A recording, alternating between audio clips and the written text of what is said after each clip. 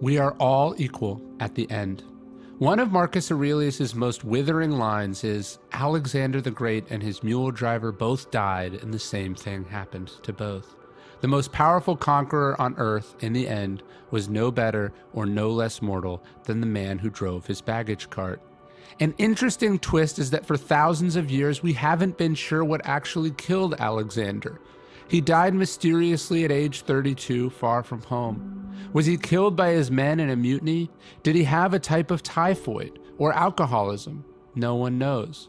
One new theory has emerged, this time from health scientists in New Zealand, and it only further enhances Marcus's humbling analogy. The evidence points to the idea that Alexander was killed by a rare autoimmune disease called Guillain-Barré syndrome that pits the body's immune system against the nervous system.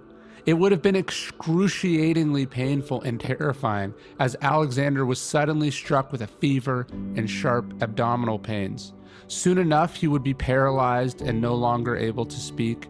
As his breathing slowed to next to nothing, his perplexed doctors and friends would pronounce him dead, even though he lived, frozen and alone, speechless and scared, for several more days.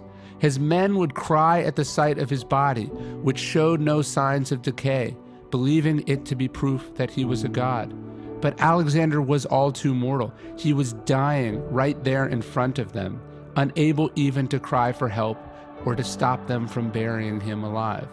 In a way, Marcus Aurelius did not go far enough. What happened to Alexander the Great was likely far worse than what happened to his mule driver, who, for all we know, may have died peacefully in his sleep, surrounded by loved ones.